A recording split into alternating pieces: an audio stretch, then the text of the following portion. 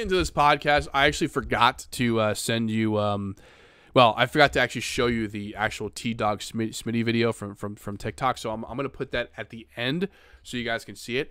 But essentially, I wanted to kind of make this announcement.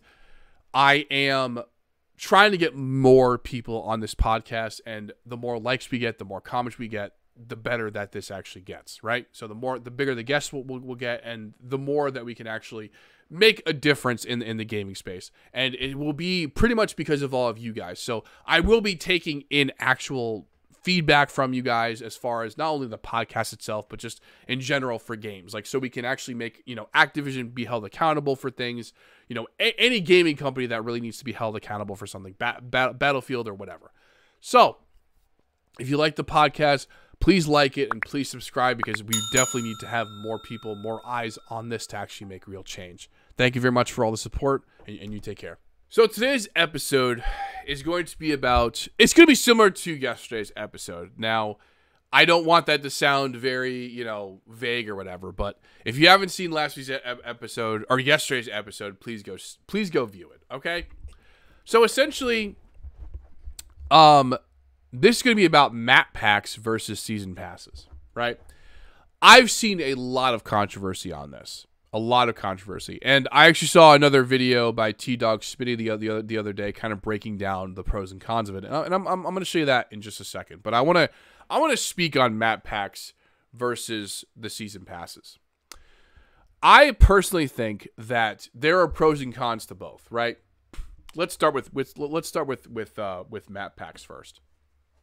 The map packs in Call of Duty were great because they forced the Call of Duty, Treyarch, Modern Warfare. It doesn't matter the company or the game itself, right? It forced them to create something that was visually pleasing. Okay, when map packs were around, they made the game feel more involved. Now, yes, you had to spend more money on the map packs up front anyway. But it also felt like it wasn't just a cash grab, right?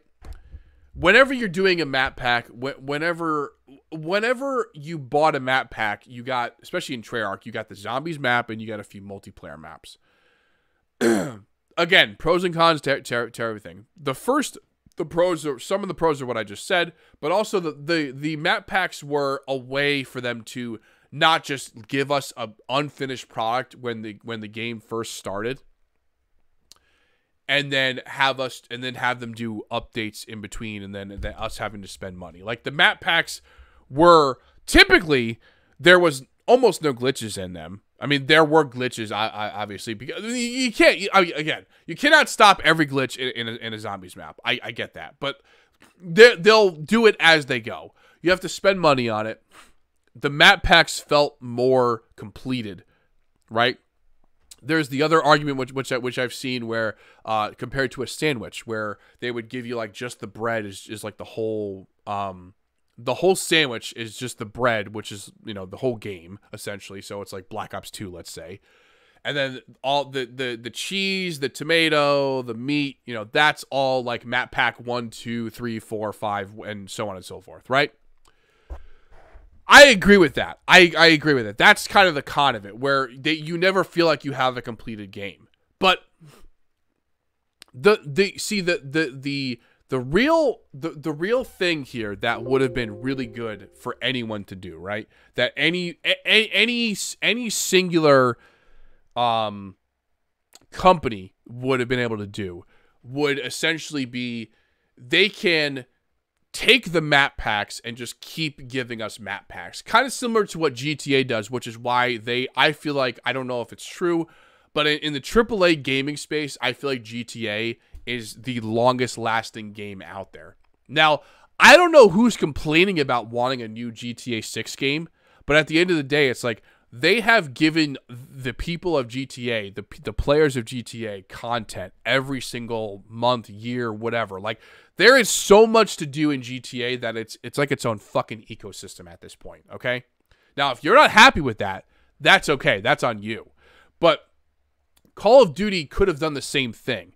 They could have kept their games running for 5 to 10 years instead of making a game every single year with each single map pack, which is what they didn't do. So there's another con that they probably didn't even think about, or a lot of the community didn't think about. Yes, you're getting just the bread in a sandwich, but you're also getting much more in the long term than you are in the short term. So you get a full game with 10, 12, 13, 15 maps or whatever, multiplayer, zombies, Warzone and Battle Royales weren't really a thing in Black Ops 2, but you get that whole thing, right? And then essentially, what is really important about this is that you could keep those map packs and they just keep going forever. So you can get, you can get up to 20 zombies maps depending on how long they really wanted to put it. Or some of the map packs could have like 1 or 2 multiplayer maps and like 3 zombie maps. But the typical thing for Treyarch was they would give 1 zombie map and then they would give like 3 or 4 multiplayer maps. But that actually made it feel like they cared. I personally think that they should have given us 4 zombie maps and 4 multiplayer maps. But that's just my opinion. I think that they really shouldn't have been, because let's be honest, zombies was holding up Treyarch for such a long time, and I don't care what you say, like everyone that I knew was playing zombies, even me. I love zombies. I may be biased in that sense, but everyone I talked to, yeah, zombies, Treyarch. Treyarch was zombies. That was it. Not many people played multiplayer. Not many people. You play the campaign, then you go right to zombies. Even World at War people, like they once they played the actual campaign and got the zombies mode, they're like, shit, I'm never going back to multiplayer again. That's just the god honest truth. I hate to burst your bubble, but zombies carried Treyarch. Zombies probably carried the whole Call of Duty franchise. We just don't know it. We don't know the numbers to that. But my point to this is, the map packs could make the game, all right, let me start over. The map packs could make the game last for decades if done properly. I'm sure that people would have complained, why don't we have a new Call of Duty? Why don't we have a new Call of Duty? I think if they had just merged with the Infinity Ward engine, gotten those graphics, given us zombies and those graphics a while ago, we would have been set for life. We wouldn't need a Black Ops 2, 3, 4, 5, 7, 12, 18, 20, 24, and then like a Modern Warfare 2019, 2016, 2015. We wouldn't need that stuff. We would just need one company, which is Treyarch, and, well, actually, you know what? They could have merged together and they could have worked on this project together. So Call of Duty Infinity Ward could have worked on Sledgehammer, whatever, could have worked on multiplayer. So Infinity Ward and Sledgehammer could have worked on multiplayer and Warzone. That would have been a great match. Treyarch could have worked on zombies with, the Advanced Warfare zombies, with the Black Ops 3, Black Ops 4 zombies, and they could have just focused on those things. They could have split the company in two and had them focus on this one singular game that they would bring together. Now that is unity, but I feel like that Call of Duty or Activision has been making Treyarch and Infinity Ward compete with one another, and that's what's been happening. Now, if Microsoft does acquire Activision, I hope that changes and they merge the two companies, and they make them, or 3 or 4 or however many that they have going on now, and they just merge them together so that they can focus on the thing that they're best at. Treyarch is really good at zombies, and Infinity Ward is really good at multiplayer, so they therefore should be really good with Warzone. So then, now they could bring back those map packs, and they could have Treyarch make us 5 map packs and have Infinity Ward make us another Warzone or 2 map, and then make another few multiplayer maps. And then this game will now last, let's say it's like Call of Duty Modern Warfare 4 or 3 or whatever, right? That would be the better idea. But instead, they're not going to do that, because that would be... I feel like that there has to be some kind of division with the general public. I feel like there has to be a side to take. Otherwise, you guys get bored.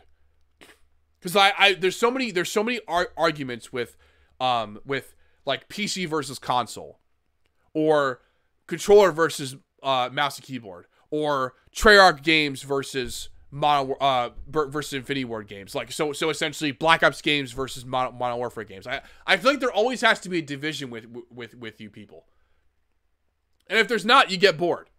But at the end of the day, if these two entities, if these two companies come together to make a really awesome game, we'll have a GTA situation where we're gonna have content for years to come, and then they can work on a new game, something that's even bigger. Like GTA 6 is going to be probably one of the biggest games in a very, very long time. Very, very big game, and I mean that. Like it's over $1 billion. It's got an over $1 billion budget. GTA 6 has an over $1 billion budget. That is a lot of money. But see, that's the problem. I don't think that they're going to do that because they just don't want to. But I don't want to have to spend $60 every time a game comes out. I'm fine with spending $30 for a map pack or $20 for a map pack. I do game, map pack, just a bunch of map packs that come out that give me a few zombies maps, a few multiplayer maps, maybe a Warzone or two. Like I could see the Warzone map taking a while, right? Like multiplayer maps definitely don't take that long. Zombies maps shouldn't take that long. Warzone is a very big map with a lot of POIs, so that makes sense. Right? There's still some small POIs within the multiplayer maps and the zombies maps that you have to take into account. But Warzone is a very large scale map. And they have to have different POIs in them, point of interest in case you're wondering, that actually makes sense. So that I could see a Warzone map coming out that's like one Warzone map, not 2 or 3. Because then they're going to half-ass those 2 or 3 maps, and that's what I don't want. Right? Or if they have to give us 2 maps, 2 multiplayer, 2 zombie. That's still better than giving us 4 multiplayer maps that are halfway unfinished, and then 1 zombie map that's like okay, and then a Warzone map that's, you know, that's like whatever, or two or 3 Warzone maps that are just dog shit. Right? I'm thinking future application here. Right? Like this is great advice for Activision just as a business in general. Again, you may not make all this money up front because people won't be like rushing to the store to get the new meta. Or you could do both. Hell, you could probably do both. You probably could get yourself a meta gun, have people spend money on the map packs, and they'll buy the meta gun blueprint variant that you've made, right? So it's a win-win if they just work on quality instead of quantity. That's the problem here. They need to work on quality. Okay? I'm on my vision. I'm on my way to make quality videos. Like I've made quality videos. I've made quantity videos. Right now, I'm just making quantity videos because I really want this podcast to go out to people, and I really want them to watch this and be able to understand it. I can get my own studio. I can start like actually making real progress to making quality videos versus quantity. I think 3 podcasts a week is very good. Okay, so that's a good quality video thing where I can talk to you guys personally and give you guys like a better perspective. Like this camera is new, so this is another thing. I got a new camera again, and I may even get another one and put it like on this monitor right here. But I'm trying to get the quality better each time we go through. I cleaned up the room. I don't know if some of you have noticed that. I think my dog messed up the bed a little bit. She likes to sleep on that bed. That's her bed now at this point. It's not even the guest bed. But, you know, I think they need to focus on quality more than quantity. They've been doing quantity since Modern Warfare, the first one. Hell, they've been doing quantity since I think even Call of Duty 3. So they've been doing this for over 10 years. I've been doing this for only like 3 or 4. Right? So they need to focus more on quality and getting out the best that they can. Merging the two companies, making it so that it is easy as hell to just make the flow so much better in Call of Duty. That's what they need to focus on. That's what Activision needs to focus on. There's no need to focus on making a Call of Duty every single year because eventually people are just going to get fucking tired of it. Okay? I'm tired of it already. I'm tired of buying the next Call of Duty thinking that it's going to be better, and then it just comes. It's just a shit show. First day to like first year, it's just a shit show. Glitches everywhere, meta guns, maybe on purpose. Maybe that's their way of making money. I don't know, but I'm seeing a lot of content creators turn away from it. They're turning away from a lot of large content creators that are not supporting their game, but getting the eyes on their game. They're leaving. And I'm going to tell you something. Some of them are just going to get really fed up with all the BS, and they're just going to say no. All these big content creators are just going to say no to the new Call of Duty. They're just going to say, nope, I'm not playing it. I'm good. You guys can find whoever else you want. These big content creators with these codes and whatever else, support creator codes, they may even start saying no. They may start going to Fortnite again. Or even Apex. Because they are starting... Fortnite is one of the most innovative games at this current moment. They have the UEFN, which is pretty much just you being able to make your own game within their engine and get paid for it. They have that. What does Call of Duty have? They have a broken battle royale game. They have a DMZ game. They have Rebirth, and they have Plunder, which is pretty much just the same fucking thing 4 times, where it's just vomiting PvP everywhere. Which people need a break from PvP. That's why people go play Tom Clancy's The Division, because it's a PvE experience. You want people to stay on your game no matter what. You have all these different modes. Take the PvP out. PvE shouldn't just be a campaign game. PvE has to be more than just a campaign game. You have to have some kind of multiplayer to it too. DMZ, after I played it, I may actually do a separate episode on this. DMZ, after I played it, feels like a PvE game, but there's just the PvE that is sprinkled in there is just a tad too much. Because you can't tell who's a bot and who's a fucking person. Because a lot of those bots move like they're people. They run like they're people. And then all of a sudden you're getting one-tapped down on the ground by a person. So it's like, oh, that's a person, I guess. But there's no other POI settings. There's no real actual POI places to visit. So you're not like going to like a place where there's zombies. You're not going to a place where there's like infected people with guns, or with just bots that are like military personnel or juggernaut areas, or like, you know what I mean? Like there are these areas that they could be doing that could really make a huge difference in the game, but they're not doing it. I don't know why, but they're not doing it. So that's a lot of the issues here with Call of Duty. Is there's a lot of issues. I've been bitching about this for a while now. We know that. The people that have watched this show, we know exactly what I'm bitching about, right? We need to make the change, and we need to make it now. And let's go back to map packs and season passes, right? Let's talk about the season passes now, and then I'll show you the T-Dog Smitty video, which I found. So the downside to the season pass, or sorry, the upside to the season pass, you get a lot of stuff. Like, you get a lot of things in the season. You get a lot of skins, you get a lot of COD points, you get a lot of different not only character skins but also weapon skins. So there's a lot of positives to having a season pass, and it's actually pretty cheap to like buy through it. You know what I mean? Well, to buy through each section is a lot of money, but you can play through and earn it. It gives you something to achieve at the end too. It gives you a feeling of accomplishment versus just like a map pack where you just buy it and that's it, right? There's a sense of achievement of getting like that gold skin at the end, or some kind of like crazy like Damascus skin or something. You know what I mean? The season passes, I definitely see the appeal to it. I definitely understand it. I enjoy the season passes too, but the downside is it just like, okay, after the season pass is done, which a lot of people finish the season pass very quickly. I played for a week straight, and it wasn't like a full week. It was like obviously on and off, but I played a lot. And this was in Modern Warfare 2019. I got through the season pass in a week. And it was going to be out for like what, two or 3 months. The season pass is like two or 3 months usually.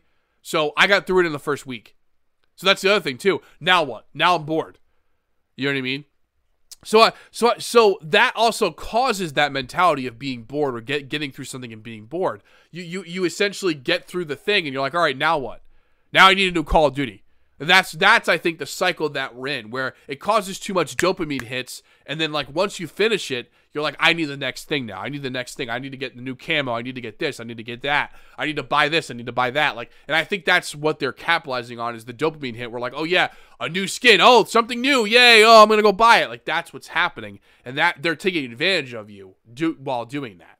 So that's probably where they're making all their money, which is why they're not going to change. So unless you stop buying shit, not only games, but also skins and variants and stuff like that, that they will stop buying and making that stuff. So they'll stop making that stuff, not buying. So something to think about next time you're buying yourself, a whatever. It's something to really wrap your brain around so that you're not just like thinking in a two-dimensional area.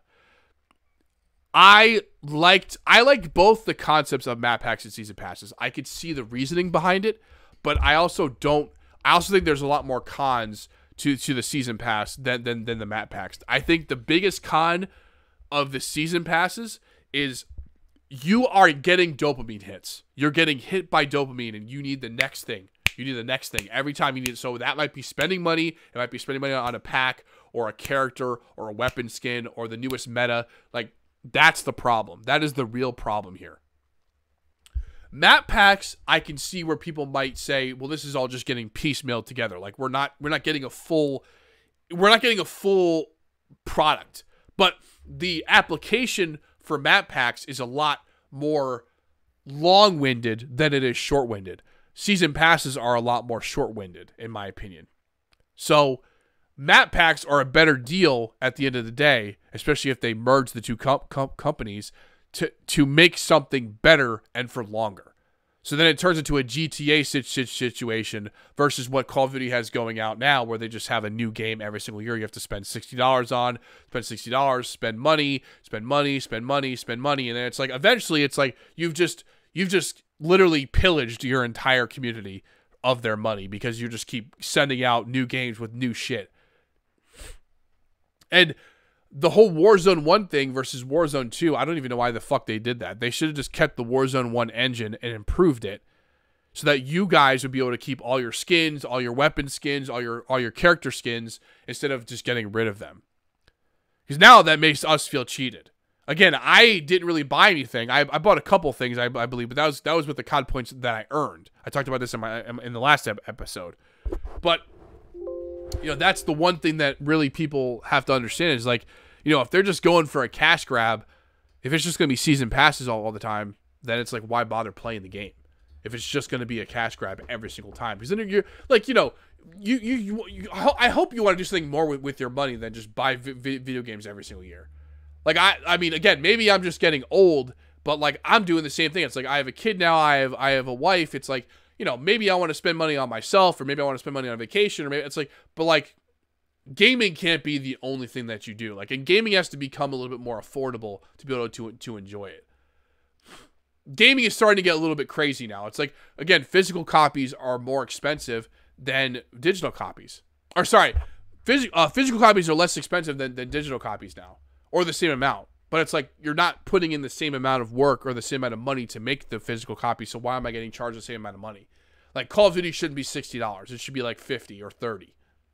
Starting. Unless you get like a Prestige Edition or you get a Hardened Edition that's got a physical copy with it. But if you're just doing digital buys, why am I being charged the same price? And it's because of Microsoft, it's because of PlayStation, it's because of Steam. They need their cut. And the development teams, the Activision, Treyarch, whoever, they need to make money too.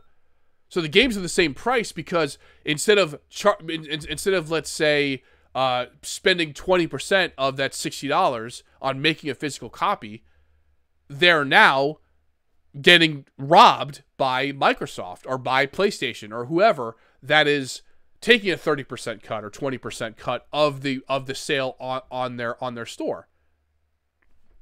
So that's the real issue here, right? That's the issue. This is where we need to, really talk about this kind of stuff, and we need to make a change. I'm gonna keep advocating for change. So if you like change, that for the better, like the video, because again, the more people that we hit with this, the more audience that we hit, the more likes we get, the more comments, the more. Call of Duty messed up bad. Remember buying your first Call of Duty and thinking, it can't get better than this. Then a month later, Call of Duty drops this for you. Map packs. Classic map packs made the game 10 times better. You actually got brand new and unique maps. We got a skate park, a golf course, a paintball arena, and a drive-in theater. And don't even get me started on the zombies. Every map pack gave zombies an entirely new experience. Oh my God, it's Albert Einstein. They sent us to the moon, a jungle, and Rebirth Island. And how can we forget about being able to play as Yondu in Call of the Dead? I've been praying for this.